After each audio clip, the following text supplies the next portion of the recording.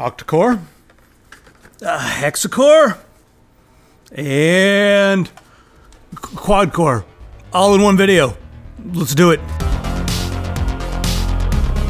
You're never a loser if you're an AMD user. So AMD, the new Ryzen stuff is here, and we've got a few different things to look at. I wanted to kind of like just go right down the middle and just see the performance difference between quad-core, hexa-core, and octa-core. So I'm looking at the 3400G, that's the new Ryzen 5 part that has the integrated graphics. And I'm also looking at the 3600X, which is the top-of-the-line R5 part. And then we also have the Ryzen 7 3700X. And it's similar in frequency to the 3600X, but you got a couple more cores. And not every game supports a gazillion cores. So I wanted to see, like, if you're only looking for gaming, if it's going to be better to get fewer cores and save a little money, spend a little bit more money on your GPU maybe, or if, you know, now that today's modern games are incorporating more and more threads, we're using more and more threads, so maybe it is a good idea to go ahead and get more cores. So that's what we're going to look at in this video. We're also going to talk about these just a little bit. Now, first off, for the test system that I put together here, I've got this beautiful EVGA 2070 extreme clock. Ooh. Got a backplate, 2 fans on top, full RGB and all that. It is also an overclocked 2070, so I didn't want to, you know, skimp at all on that. Wanted to make sure we have really good performance, so nothing to worry about there. For the motherboard, we have the X570 Phantom Gaming X from ASRock. Another spot that I decided we're not going to skimp on this. We're going to go all out and make sure that we get the best stuff. So ASRock's motherboards of the last 3 or 4 years have been pretty much what I've been using in my main systems. I've had no problems, and that's why I keep using the ASRock in my own systems. Cha-ching, they paid me. They didn't actually pay me. They should be paying me for this. I want to make sure we had some good memory in there, so I got the Patriot Viper. We've got 16 gigabytes of that, running at 3600 megahertz, and it's easy to push this to 3800. It's good memory, so it'll overclock, and this motherboard can handle up to 4666. I had to say it that way, just had to. But that's with overclocking, so this motherboard can easily handle overclocking. Now, I let you guys vote online which CPU cooler I should use. Should I use water cooling, or did you guys want to see just the Wraith cooler that comes in the box? And the vote said the Wraith cooler, and that's what we're going to use. I was a little surprised, but I get it. Everyone wants to know, like, when they spend a couple $100, $150, whatever it is to get their part, $200, $300, it comes with the cooling unit. And if you don't want to spend any more money, this cooling unit does work. It is nice and silent. It's got your RGB, so it checks off a lot of boxes. And does it work? Does it cool well enough? So yeah, it does. You're not going to be able to do as much overclocking as with water cooling, but that's what you get in the box for the price. All right, first off, let's do a little overview on the 3400G. So this is more of a refresh of the previous APUs from AMD. It's still using the 12 nanometer manufacturing process. The base clock's 3.7 and a little turbo all the way up to 4.2, giving it a pretty decent frequency. You got 4 cores, but you also got 4 more threads, so you got 8 processes going on in total at the same time. This is a really solid CPU. This is sort of like the CPUs Intel was making a couple years ago with 4 cores and 8 threads, because they were like, we don't have to worry about AMD. We could just keep making quad cores forever. Nobody's even going to care. And AMD came out and was like 8 core, 12 core, 6 core. And then Intel's like, oh shit. So that's kind of what happened. But this one, still your quad core. So we're going to see how that runs. And we're going to test that one with the GPU. I'll do another video later testing it without the GPU, just, you know, for you guys who want to get a $150 part, not spend any money on the GPU and get a really budget gaming rig going. We'll talk about that in another video. Next up, we got the Ryzen 5 3600X, sort of the sweet spot.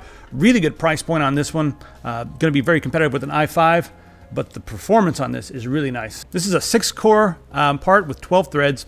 Boost clock goes up to 4.4 gigahertz, and you can push that just a little bit. These parts don't overclock as well as some of the previous generations, and I think that might be because it's a 7 nanometer manufacturing process. That's really tiny manufacturing process going on here, but this is the new generation of Ryzen parts. And then the last but not least, the one that I got for my system, just because I wanted to get a couple more cores. I've got an 8700K. This is going to be very similar for gaming performance, but those couple extra cores are going to really help when I'm using Unreal Engine or doing video editing or something like that. So the Ryzen 7 3700X, same boost clock as the 3600 at 4.4. It's 8-core, 16 threads. Oh yes, just feels so nice, so nice. Also 7 nanometer manufacturing process going on here with this, and those two come with the Wraith cooler. All right, let's see how fast these run when it comes to benchmarks. Now I did a few just CPU specific benchmarks so you can see, you know, how much the extra cores actually do affect productivity and general use. So first off, 7-zip, as you can see here, The 3700X is way ahead of the rest of them. When you look at the 3600X, it's still extremely fast when compared to similarly priced products from Intel and also just stuff from the previous generations. Now we take a look at Cinebench, and again you can see same story here. More cores, more performance, more frequency, more performance. Holy boom. But even compared to the similarly priced Intels, the AMDs are going to have an edge because you just have more cores for your money with these AMD parts.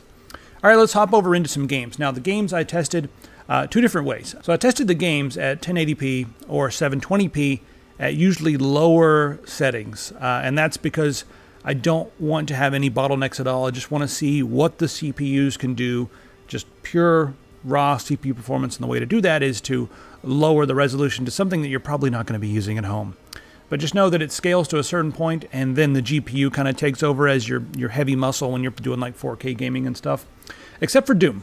And I want to start with Doom because this game is so well optimized and it looks so amazing. I had to watch out because I was hitting the 200 FPS cap in the game, and that's kind of ridiculous. So instead of going in and figuring out how to remove the 200 FPS cap, I actually ran this one at 4K. So Doom Ultra settings at 4K. With this setup, all three of these are very similar in performance. Like, take a look at that. Even the 3400G running like this is about the same speed as the 3700X. The 3600X actually got a little faster. So the game just really likes the GPU. It likes the CPU a little bit, but it really likes the GPU. Doesn't seem to care about all the extra cores and all that sort of thing. The first couple of cores are the ones it likes the most. Now, we can see a little bit of a difference here when we crank it down to low settings at 4K. But even then, there's not that much difference in performance. The 3600X somehow won that one as well, so just scratch my head a little bit there because that's not something I expected from any of the benchmarks. But hey, there we have it with Doom. I really like the 3600X. You know, when you're talking like 150, 149, somewhere in that range, you know, a few FPS is not that big of a deal.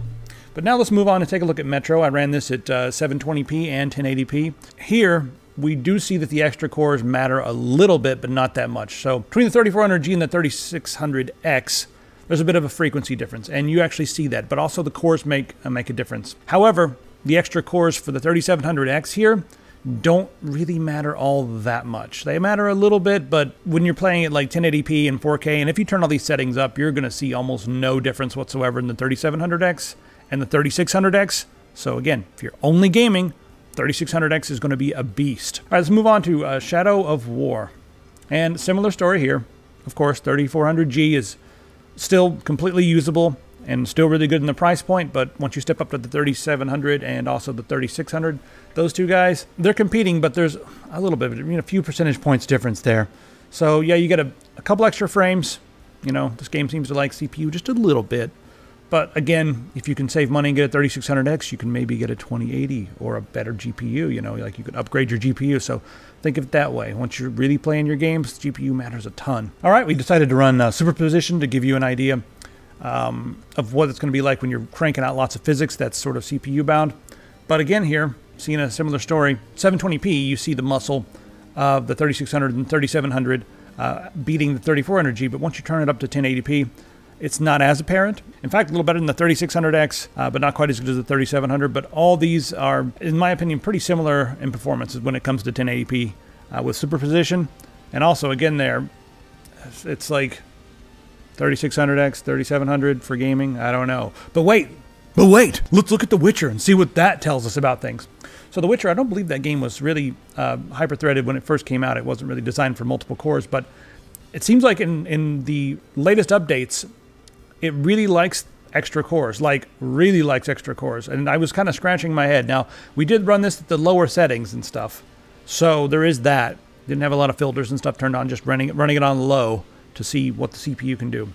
But take a look at this. Yeah, the 3400G with the 4 cores and 8 threads, nowhere near as quick as the 3600X at 720p. And then the 3700X is also just that much quicker. So this game is actually using those cores, and we can see a difference here. And in the future, now that we have so many Ryzen parts on the market, just, you know, getting more cores out there for everybody, and Intel had to answer, and they're like, we got to get some cores out there too. I think that future games are really going to start taking advantage of more cores, and you see this even in the game engines like, you know, Unreal and stuff, being like, yeah, we'll start doing stuff so that the more cores are going to give you more benefit instead of just focusing on 2 to 4 cores. So that's pretty cool. Looking at 1080p, another similar story. The 3400G and the 3600X are, you know, kind of similar, but the 3700, it just loves those extra cores. So the 3700X is going to be more future-proof. The 3600X is amazing for the money, and it'll play most of your games at about the same speed, unless they're really, really taking advantage of those extra cores. Maybe Arma would also be similar to Witcher 3, but I didn't test that one out. I'm kind of curious to know what you guys think and what your experiences are. I also want to know which one of these you guys are going to get. You grab one of these, you grab one of these. What are you grabbing? So let me know. I'll be using the 3700X in my system. Can't wait to get those extra cores going for rendering and stuff. But that's pretty much the story that we have here today. All right, it's time to take this thing apart and put it in my rig. If you guys have any questions, throw them in the comments. Maybe over on the forum would be nice. Also, grab yourself a shirt. This is our I Don't Party shirt. You also got mice and keyboards and all kinds of stuff. And if you're building a new system, make sure that you get a VPN. I've been using private internet access for 5 years now. Had no problems with them, and they're very quick. Recommended it to someone on the forum a few days ago, and they wrote back immediately like, yep, it's faster than NordVPN, so cool. I'm glad you guys like it. Anyway, links to all this stuff will be in the description, and we'll see you guys next time.